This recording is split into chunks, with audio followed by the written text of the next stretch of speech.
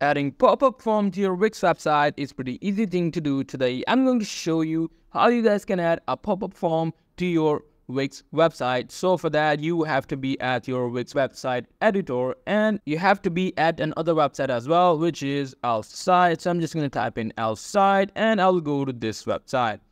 It will take me to this page. As you guys can see, upgrade your website without coding. So what you have to do is you just simply have to click on widgets, and in widgets you just have to type in pop up, and now you have to click on this pop up, and you guys will be able to see multiple options and multiple presets that you can simply use in your website. Suppose I want to use this, I'm just gonna click on continue with this template and then add to website for free.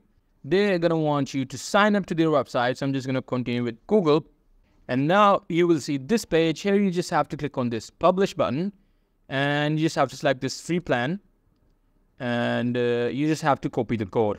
Now you have the code to this pop-up page, so I'm just going to go back to the Wix website, and here I'm going to click on add elements, and you have to search for HTML, and it will take some time, and there you just have to click on this embeds, and you just have to click on embed HTML, and now you just have to paste the code that you just copied before and then click on update.